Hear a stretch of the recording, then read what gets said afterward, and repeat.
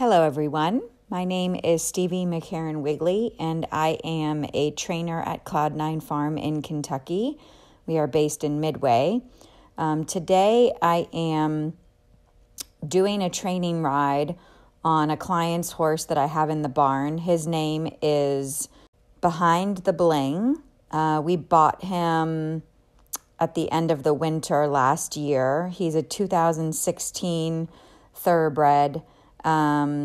He is Pennsylvania bred. He ran about 7 times and was just very bad at it. So we ended up getting him. And this Thoroughbred, I would say, is not your total typical Thoroughbred. He is a little bit more on the quiet side. He's a little dull to the aids. So I really think it's important to teach the horse just the basics of listening to your hand, moving off the leg. So I like starting out on some small circles, just making sure that the horse is listening to your hand, following your leg. Again, this horse is more on the dull side, so I try to be a little bit stronger with the leg. You actually do need to wear spurs with this horse. If you're riding a slightly hotter horse, you might not need those spurs. But I do think that regardless, your horse needs to be broke, needs to listen to the leg and hand, and flat work right now is so incredibly important when you're trying to teach these guys to jump. So this horse goes in just a plain snaffle, nothing complicated.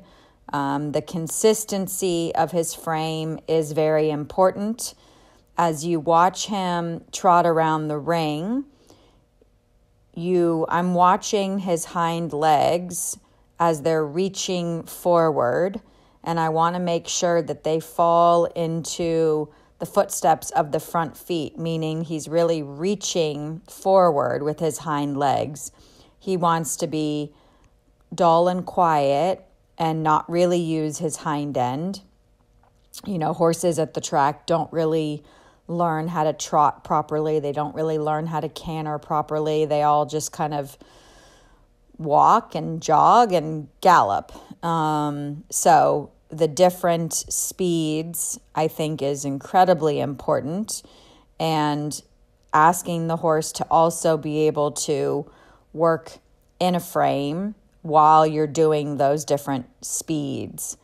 I love poles on the ground, just as a little added element to your flat work. I think it's very telling when you canter to a pole and, your horse is grabbing the bit and running, or your horse is falling behind the leg, or they're spooking a little bit. So that's why you see a lot of poles scattered around the ring. Right here, we're doing a little bit of a shoulder in. This horse wants to be a little crooked, especially going to the left. He wants to be a little bit stiffer on the right rein. So the shoulder in is a very good exercise to get the horse really listening to my inside leg and outside rein. I'm pushing his butt over to the wall and bringing his shoulder off the wall with both reins a little bit to the inside. And so these are very good exercises to get the horse just a little bit more sensitive to the aids. When you're dealing with a horse like Reggie, that is very important, that they're constantly listening and paying attention.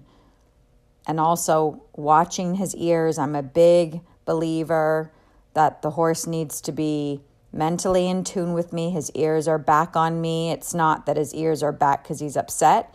He's in tune with me. He's focused on me.